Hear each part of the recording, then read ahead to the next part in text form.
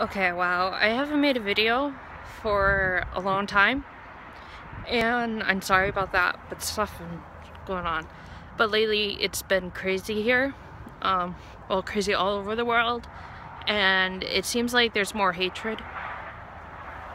And it's scary because I don't want to live in a world with hatred. I mean, it's terrifying. You can't be who you are. And I wanted to let anyone know that you are loved for yourself, you are enough, and you are important. And just because this evil dude is saying all these bad things, don't let it get to you, because you are enough, you matter, love who you love. Don't let him dictate who you love. Don't let people bring you down because of who you are. You are important and you matter. You always will.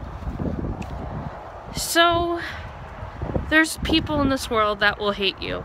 It's just a given. And they will try to bring you down. They will tell you lies. They will make you feel worthless and unloved. But the truth is, you are loved.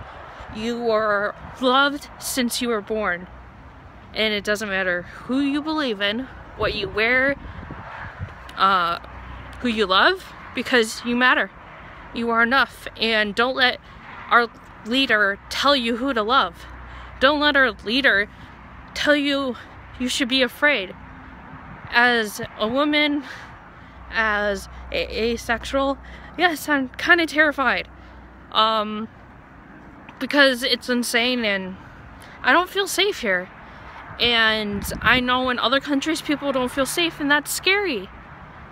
But I think the most important thing right now is that remember that love is love and it cannot be killed or swept aside. No matter how much hatred is in the world right now, no matter how much evil is in the world, love will beat it, because love is the most powerful weapon there is.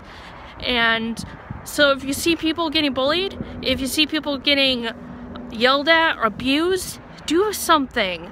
Don't fight it with hatred. Don't fight it with violence. We have enough in the world of that. So please, love your neighbor, help them out. Choose kindness over hatred, because that's what we need right now. No matter where you live in this world, we need kindness, and spread it. Spread it to a stranger, spread it to your family, because you don't know if that can make a difference. So I hope you choose to take this message to heart.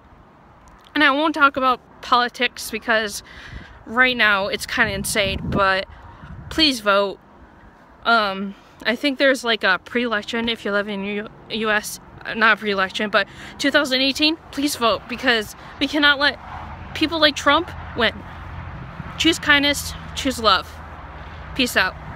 Stay awesome, stay beautiful, stay you. Until next time, bye Loomis Fighters.